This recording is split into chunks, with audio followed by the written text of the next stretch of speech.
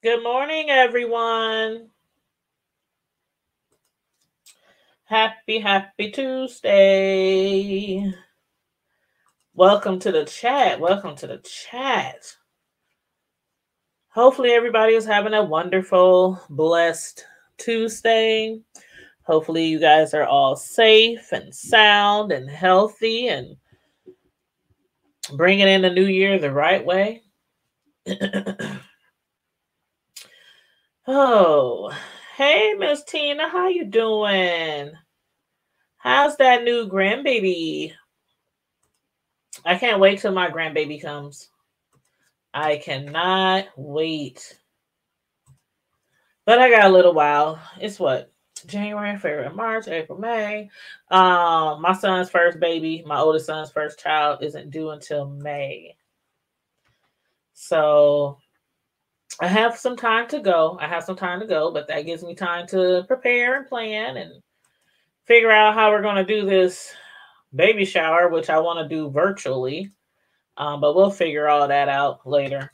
But yeah, everybody come on in, like the video. If you're on Facebook, you can join us on YouTube at The Hood Table. We're on YouTube, IG, Twitter, Stereo, The Hood Table.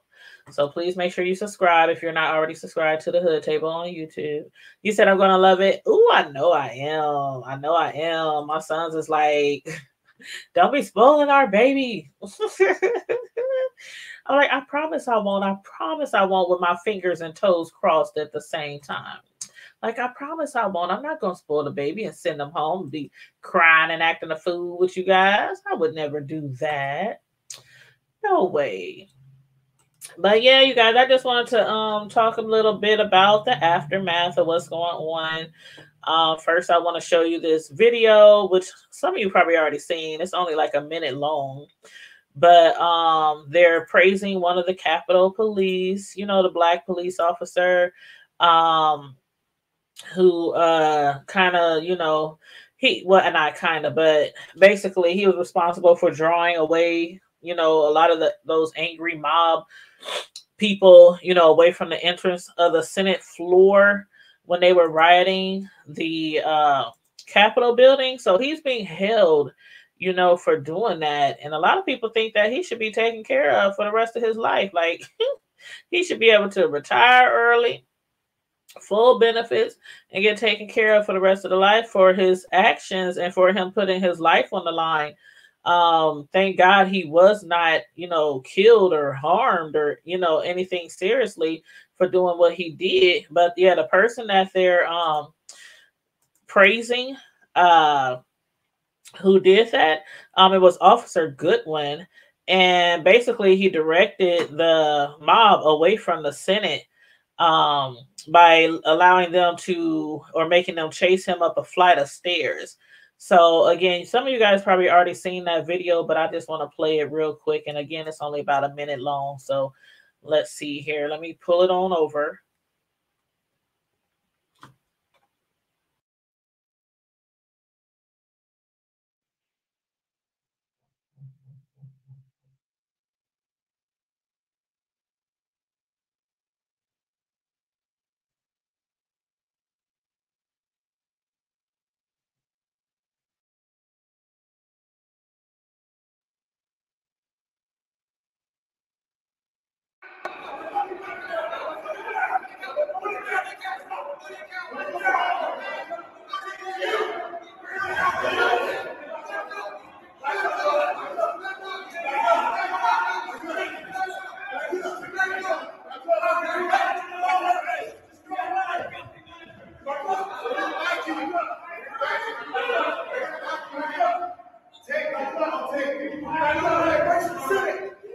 Second floor.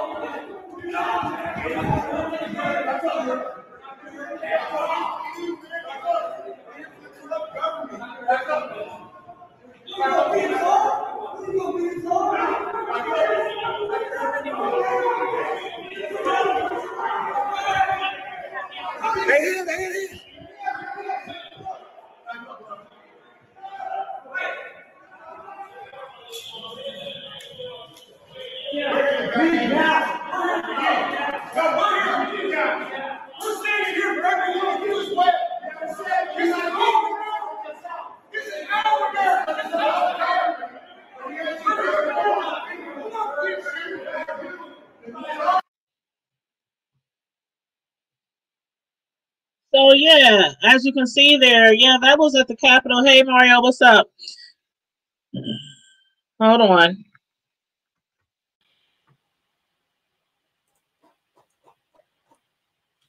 Yeah, that was at the Capitol building. That was the day of the riots. You know, the day when they invaded the Capitol building.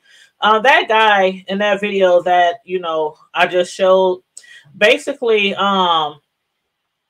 he was a Capitol police officer, and he's being hailed as a hero for drawing angry mob away from the Senate floor where they were doing all the voting. And I think he deserves that praise. He really does, because did you hear those mob people talking about, I can take him, I can take him, let me take him, let me take him? He could have seriously been injured, or killed or anything. They could have all jumped him or anything while they were trying to get to the Senate floor where they were doing the counting of the electoral votes.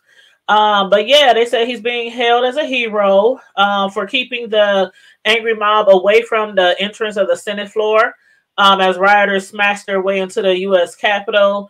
And as you've seen that viral that I just showed, that video that I just showed went viral. The officer was seen, glancing to his left and noticed the unobstructed hallway to the Senate as he was chased up a flight of stairs. The officer, identified as Eugene Goodman, at first tried to block an open door before realizing he was alone and being pursued. So what he did was he led them away from the Senate floor, had them basically chase him up a flight of stairs to where he knew there were more police. So that's what he did. But yeah, you can hear that mob screaming, talking about, I can take him, I can take him, let me take him. And then once they got in there, they were like, this is our America, this is our America. Those people, oh my God. A lot of them has already been arrested. A lot of them has already been arrested. That they're trying to get the president impeached. He was impeached before, but they didn't do it. Basically, they tried to impeach him before, but it didn't happen. A lot of those people who were responsive were ex-military or former military, former police. There was actually an active duty military female officer who was also involved in being investigated for leading 100 people to the Capitol. An active duty military police female police officer is currently being investigated as well for leading 100 people to the Capitol. Very, very high profile people were involved with this. The way it happened, you could just tell from the way it happened that it was planned. That people, involved in the military helped plan it. The way they were scaling those walls and climbing up those walls, some of those people were in fatigues. So absolutely, it was planned very well, planned out to a T. They were in riot gear, weapons, ropes, pulleys, cocktail bombs. They were ready to take over that White House. And I mean, not the White House, but the Capitol building, in attempts to invade the Capitol. And as far as like the electoral votes, thank God, that the aides who worked at the Capitol got those wooden boxes of electoral votes out first. The mob were attempting allegedly to burn the electoral votes, but they were already documented on and off TV.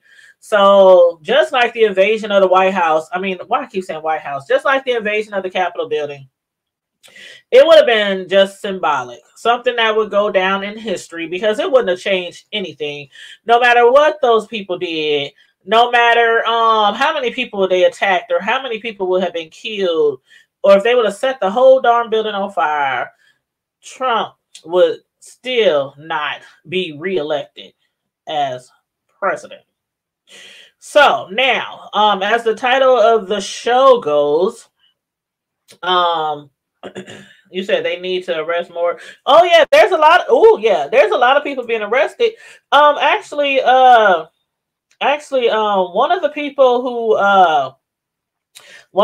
who invaded the Capitol building.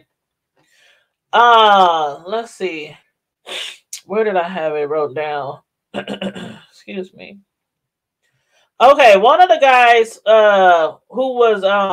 who invaded, or who was part of that invasion, part of that riot, he was trying to sell what he stole off of Nancy Pelosi's desk on eBay.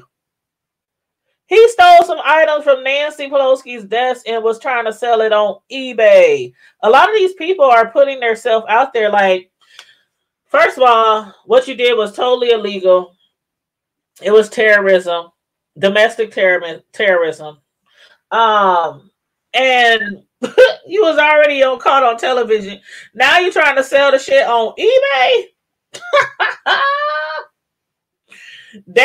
That's funny. That's funny. You said they should not impeach him before Biden is sworn in.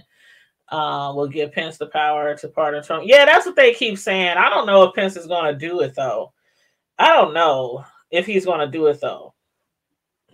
The way that it's looking right now, I mean, a lot of the people who work at the White House, a lot of people want them all out of there anyway. Everybody who's been under Trump, they want them all out of there. They want them to resign. They want them to just get the heck out of the White House. You said Clarence Thomas, why pay for 70 buses to transport people to the Capitol? That's a damn shame. A damn shame. Whew, child. But as far as the chief of police, though, we did see how the Capitol police chief, Stephen's son, he had resigned, days after the riots. The reason why he resigned, he's saying that basically he had requested days ahead of time for backup. That he had requested for the National Guard backup, but was denied. He did an interview the other day, and he said he had called upon the National Guard, requested backup days before when they knew that it was going to be something going down at the Capitol building. He said that the National Guard that he requested to be placed on standby denied him. They denied him. This is what he's saying. He was concerned, that the protest would be larger than expected. That's what he said. So he said he asked the House and the Senate security officials for permission to request that the National Guard be placed on standby. And he said they turned him down. They said they were not comfortable with the optics of declaring an emergency days before the protest and suggested some should informally ask Guard officials to be on alert. So both have since resigned. So since then, we making history again. We still making history. U.S. Capitol Police announces new acting chief, and it's a black woman for the first time. The U.S. Capitol Police have appointed a black woman as the department's acting chief following the resignation of the organization's former chief, Stephen's son, who resigned after riots incited by President Donald Trump at the Capitol in Washington, D.C. last week. Now, Pittman, she joined the department in 2001. She previously served as the assistant chief. She was named acting chief last Friday, 2 days after the riots at the Capitol. She is now the first woman and first black woman to head the organization. So congratulations. Congratulations. Let me just share the screen real quick so I can show y'all her face. She is on the thumbnail. But I just want to show y'all her actual picture here.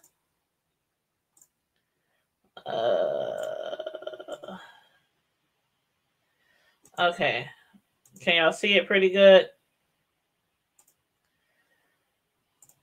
Let's see if I can make it bigger. Okay, where'd she go? There she go.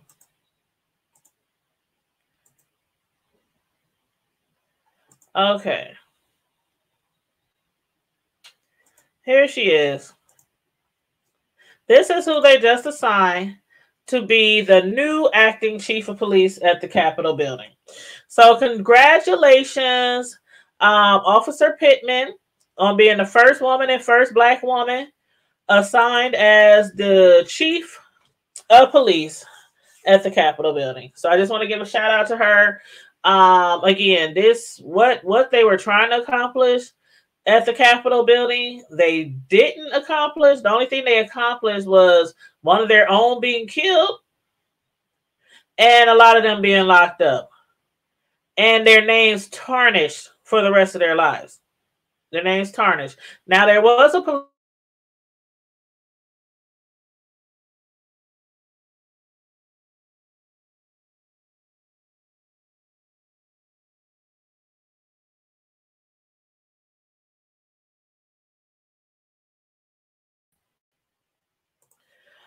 okay, my bad, my bad. So there was another police officer who was actually killed too, and what they had said had happened to him. That's really sad. It's really sad. I mean, the way they did that police officer, the mob dragged and beat the police officer at the Capitol, the one that died. Uh, Let me see if I can pull this picture up.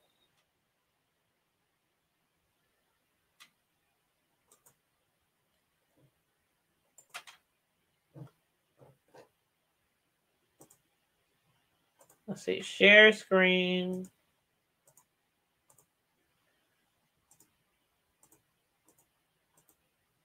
Okay.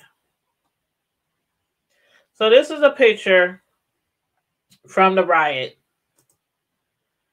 A picture of the officer, the one who died.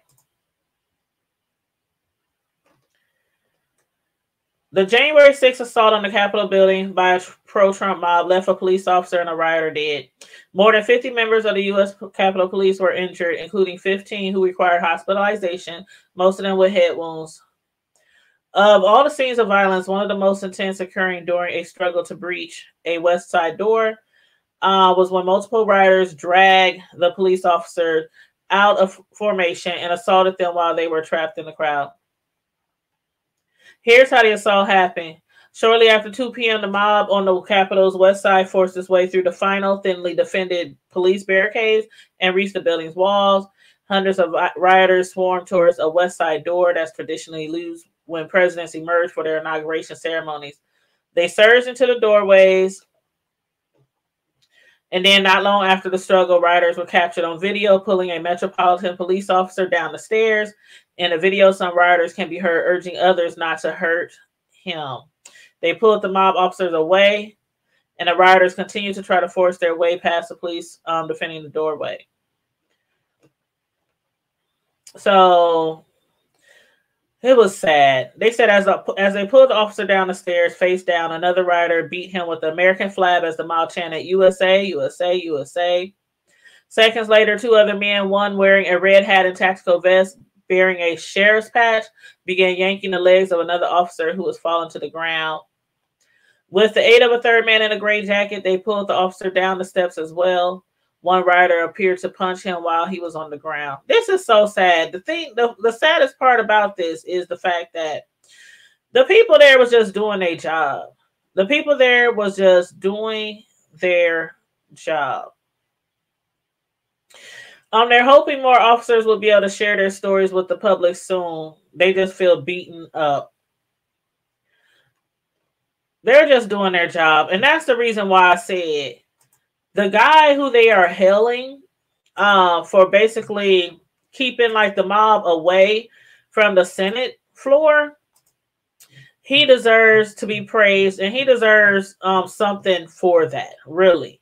Because he did put his life on the line. And so I think, he should be held as a hero again for drawing that angry mob away from the Senate floor. But yeah, so I just wanted to give y'all a little update of the aftermath of the invasion of the Capitol building. It's almost a week. It's almost a week. This happened on the 6th. It's the 12th. It's almost a week since that happened. Some people think that they should impeach the press. Some people think they don't, like Mario said in the chat, because Pence might try to pardon him.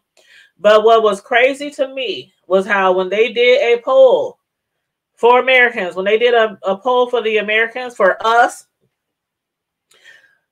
Only 56% of Americans felt like Trump was wrong for what he did, which was inciting a riot, for inciting domestic terrorism. Only 56%. But should we be surprised? Like, how many people voted for Trump?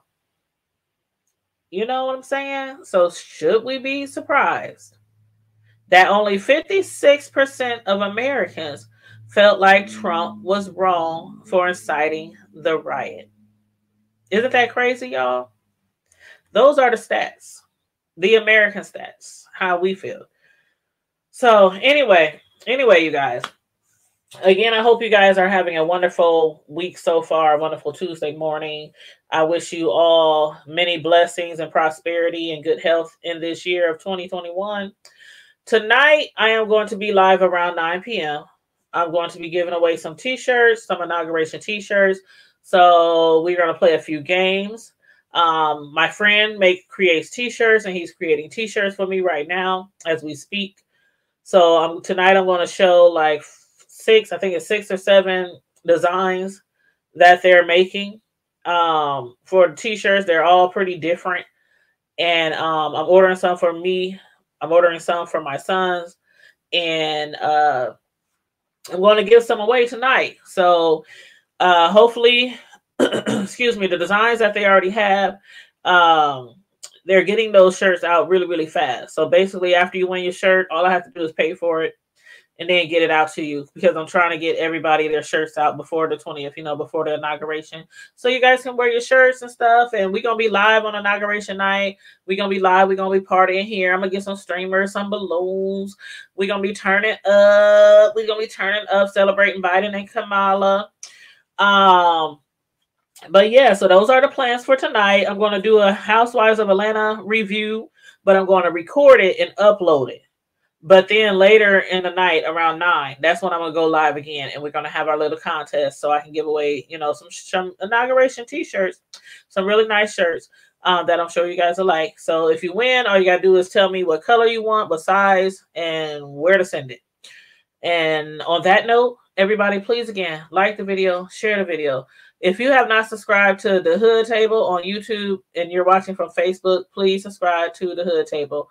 It's DA, just like it says on the bottom of my screen, DA Hood Table 402. And anytime you want to feel generous and want to bless your girl with a little something for the commentary that I give each and every day, well, almost each and every day, and entertainment that I give each and every day, feel free to cash at me, The Hood Table 402. But yeah, you can find us on YouTube, on The Hood Table, Facebook, Twitter, IG, Stereo, and our website, thehoodtable.com. Stay safe, be blessed, remain vigilant, and as always, keep it hood. Bye.